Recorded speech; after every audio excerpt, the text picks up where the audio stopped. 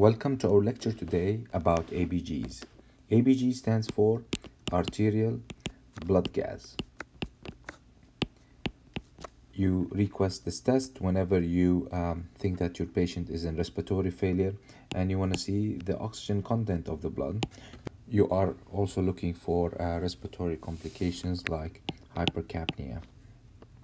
So the way this happens is that you ask your respiratory technician or respiratory therapist to get a blood sample, but this has to be from the arterial side. So it's either the radial artery. Now, some patients have an arterial line already, either in their radial or in their femoral, where they don't need a fresh stick. They will just have to take a syringe, and that syringe will just take the blood sample from there. The way that the ABGs are reported, usually they have it in this manner: pH / CO2 / O2 / and bicarb. I want to note that once they give you all of this information, those values are actually true measurement, while the bicarb value is actually a calculated one. Usually it's within the right range, but to be more accurate, the bicarb value should be from a basic metabolite panel from a venous draw. Nevertheless, you can use it for your interpretation of an ABG. Things that you should know: the usual pH is 7.4, 7.35 to 7.45. CO2 level 40, people accept 35 to 45. The oxygen level should be above 65, but the normal should be definitely 80 to 100 on room air. And then the bicarb is 24.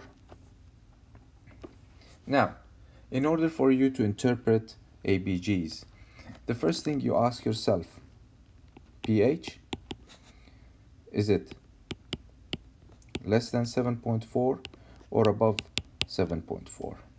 If it's less than 7.4, then this is acidosis. If it's above 7.4, then this is alkalosis. Some physicians tell you this is acidemia and alkalemia, meaning that your blood is acidic and your blood is alkalotic. Then the next question you would ask yourself is, by looking at the CO2 and the bicarb, if the CO2 is high, then this makes it respiratory acidosis. If the bicarb is low, then this makes it metabolic acidosis. While if you have alkalosis, you ask yourself, is the bicarb high?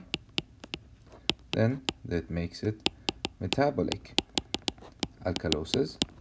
While if the CO2 is low, then that makes it respiratory alkalosis.